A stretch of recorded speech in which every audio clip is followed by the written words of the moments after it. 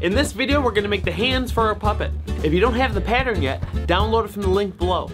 This is a nylon fleece that is commonly used for puppets. A lot of people call it Antron fleece. Now start off by tracing out the pattern. Now we gotta stitch it up. Be sure not to stitch this part of the hand. It'll be helpful later on. You could do this by hand, but using a sewing machine is much faster. Now it's time to cut it out. Make sure not to cut too close to your stitch line. Now we have to turn these hands inside out. An easy way is by using two pencils. I put one up through the bottom of the arm, then the other to push the fingers down inside the hand. That makes it easier to turn the whole arm.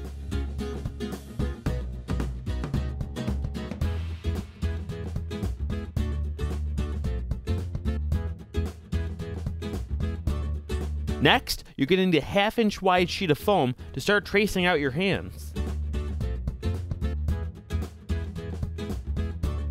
You're actually going to need to cut out 4 of these to make 1 pair of hands. If you want to make these hands posable, you're going to need armature wire.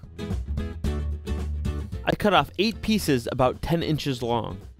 The arm rods I use are about 3/32 wide, but you could use a coat hanger or whatever wire you have lying around. I bend them into a P shape, then I feed the wire through, and then I start twisting them. This creates the armature for the fingers.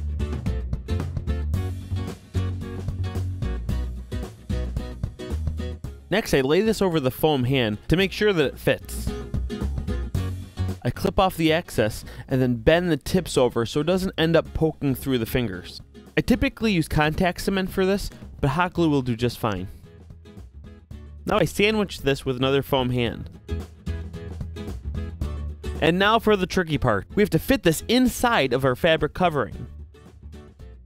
It takes a little bit of wrestling, but it will fit.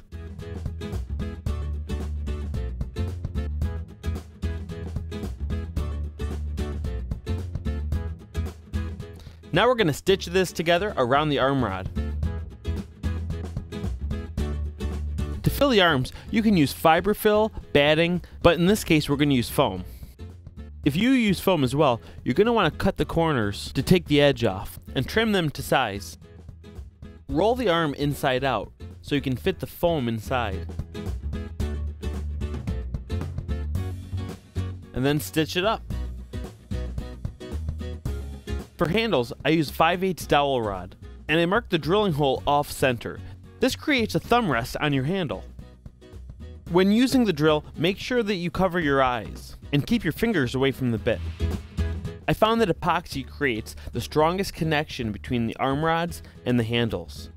Epoxy can give off some fumes, so you must be in a well-ventilated area when doing this.